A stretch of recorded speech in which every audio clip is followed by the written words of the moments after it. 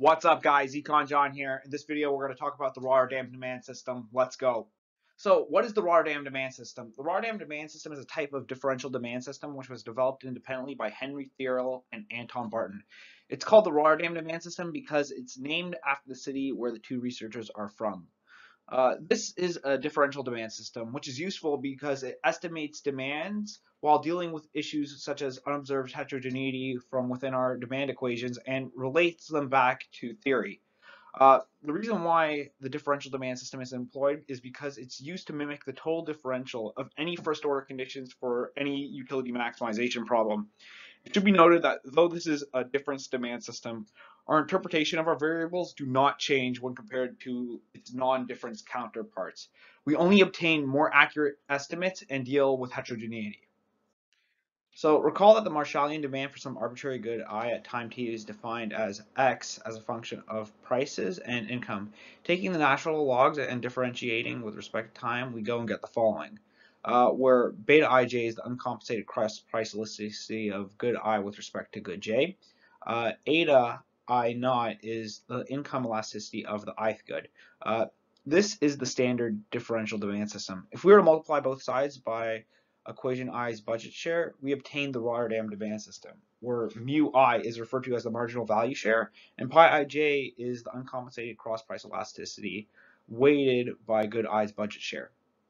You should notice that in the Rotterdam demand system, we see this d log qi term. This is referred to as the divisa quantity index, where d log q, right, is equal to d log income m all over this p term, where d log p is equal to the summation of all differentiated log pj, right, where these are all other price terms, times this wj term, right? This is the coefficient on it.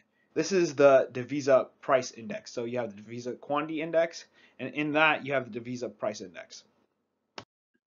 So let's talk about the mathematical properties of the Rotterdam demand system.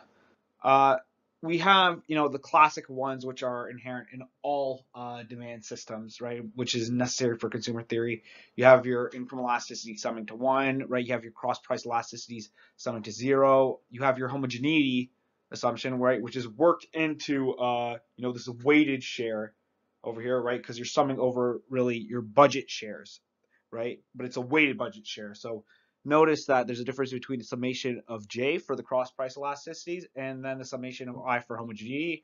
And then we have our symmetry of our Slutsky matrix and our matrix of pi ij terms, right?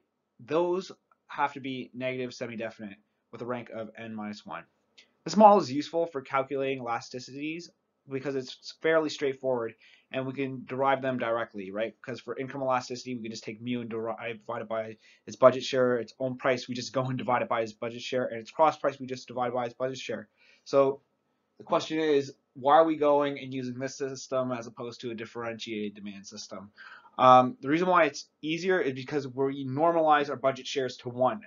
Right? We don't have a lot of wonky quantities going around, right? Because it's all centered around budget shares, right? Because otherwise we will get sometimes results that don't really make so much sense. So it's easier just to normalize the data to 1.